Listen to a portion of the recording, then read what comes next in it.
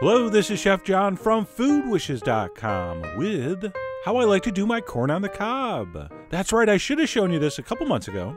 Well, actually, forget that. I should have shown it about 6 years ago because this is such a great technique and by far the easiest way to do corn on the cob. And if you're thinking, Chef John, I already know how to cook corn on the cob. Even I can do that. Well, I know any fool can cook an ear of corn. No offense. But that's not really what this tip's about. This technique has to do with dealing with this, corn silk, the bane of our corn on the cob eating existence. So whether we're talking about removing this before we cook the corn or after we cook the corn, it's generally kind of an annoying, messy task. But if you use this method, that's not going to be the case. So step one, we're going to cook this ear of corn in the microwave. So I'm going to head over to my microwave cabinet and pop in that ear of corn. And for my microwave, about 3.5 minutes is perfect.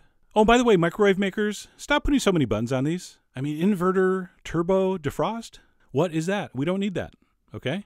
But anyway, we're going to set that for 3.5 minutes, or in my case, 3:33. So I save time not having to move my finger to the 0. But basically 3.5 minutes. And of course, you could just space out and watch that turn. But I always like to be productive, so I decided to work on my only dance move for a couple minutes.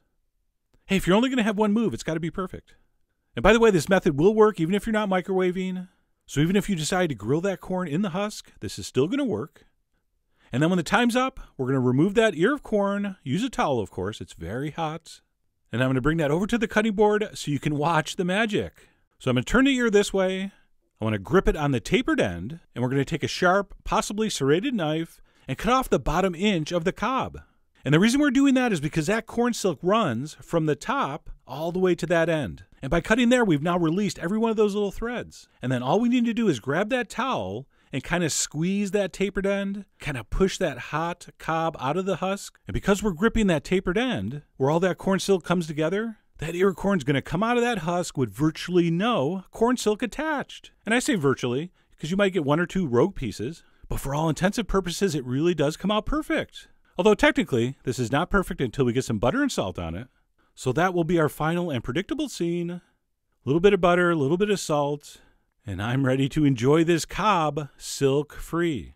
And above and beyond that, it makes this desilking technique super easy. The other nice thing about microwaving an ear of corn in the husk is it stays hot forever. This was like way too hot to eat. This was one of the more painful videos I've done lately. Mostly because I couldn't find those little things you stick in the ends of the corn. I don't even remember what those are called. Corn holders? That doesn't sound right. But anyway, that's it. Just a nice little short techniques video I cobbed together. I was in a little bit of a rush this morning. I have to go see a colonel about a problem he's having with his ears. So there's just no time for any corny jokes or puns. But I really do hope you give this a try. So head over to foodwishes.com for there's no ingredients. But there's always more info as usual. And as always, enjoy.